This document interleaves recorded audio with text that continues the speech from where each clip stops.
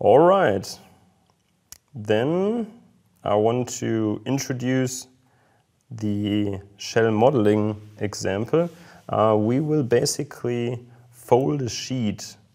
We will not fold anything else, but we will start with a sheet of the dimension 60 by 20 and with the depth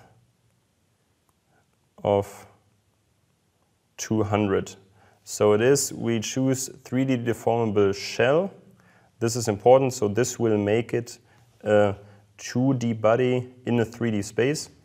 Other than if we go for 3D deformable solid, if we use continuum shell elements, we will talk about this later. And as a type we use extrusion, because we will model, as we see in the picture on top, we will model the cross section and then just extrude it by 200.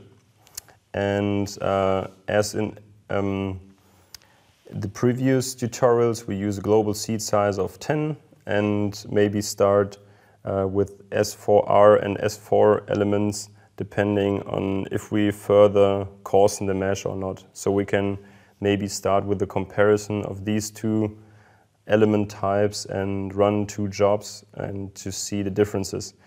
Aluminum, and yes, I didn't create a library last time, but it's also good for repetition, so we will have a similar aluminum-like material model. Now this time it's double linear, so we have 3 points on our flow curve. So I will just go through this once again. Then the section, of course, I hope you already know that the behavior of a body is mainly defined not by its sketch, so not by the geometry, but rather than the section that you choose, because this tells Abaqus how to treat this body. The section into the section you put the material model, sometimes the profiles whatsoever, and then the section tells Abaqus what to do. So you can define the thickness here, and as I said, this is like the determining point where you really specify the thickness of your overall body, because especially for contact problems, you know that there is something like a shell thickness, because it cannot have a thickness of 0. So Abaqus will actually model this thickness, and we talked about where to place the reference surface. Okay, we'll do some other setups, then we'll assign the section to our body, do the assembly, as you might know. Of course, we'll check energy on, have a maximum of 0.1 so that we get at least 10 frames from our simulation.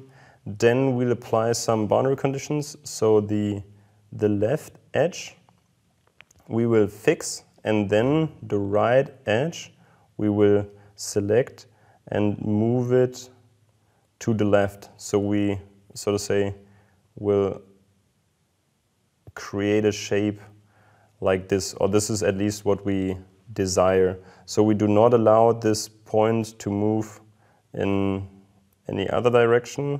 So this is not allowed, this is not allowed. So only we will bring the two edges close together. Finally, the final shape would be something like a closed circle. We could alternatively use load this times, so I will delete some stuff here. So on the left edge, we could also apply something that is called shield, Marvel Agents of Shield. We could apply a load to this right edge, and we can compare it, because if you apply loads to shells, you have a lot of options to choose from, and it's also interesting to compare all these. We don't have probably time to do this, but as always, do your homework, play yourself, use Abaqus to, yeah, you know what I want to say. So the field output, we'll add some things in the field output which are not checked by default. So the element volume, the section thickness, the average stress, and the in-section strains. This is useful or of interest if you do shell type problem modeling. And in the very end, we want to see how things look viewed from the top, from the bottom. We'll compare different stresses, and I'll introduce the factor of the scale factor. We'll talk about this, and also that it might be interesting to superimpose the original and undeformed configuration. And if you're still motivated at the very end, you could compare this to your continuum shell simulation. And how to do this, it's basically constructed very similarly. However, in this case, we start with a 3D deformable solid part.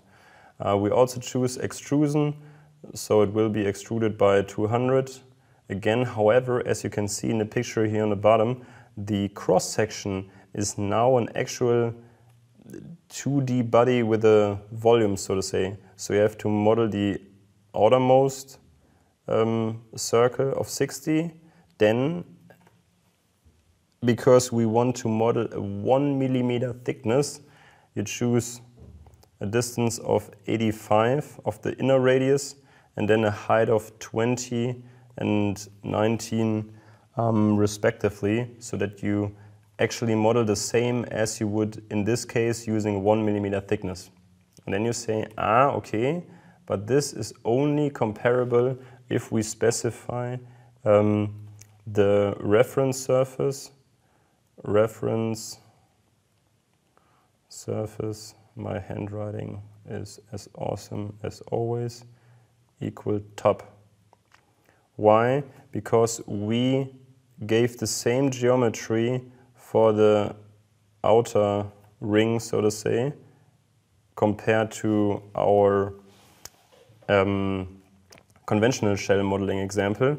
So if we would, for example, use reference surface equal to middle or bottom, in this case, it would be slightly different to what we would model using this type of deformable solid.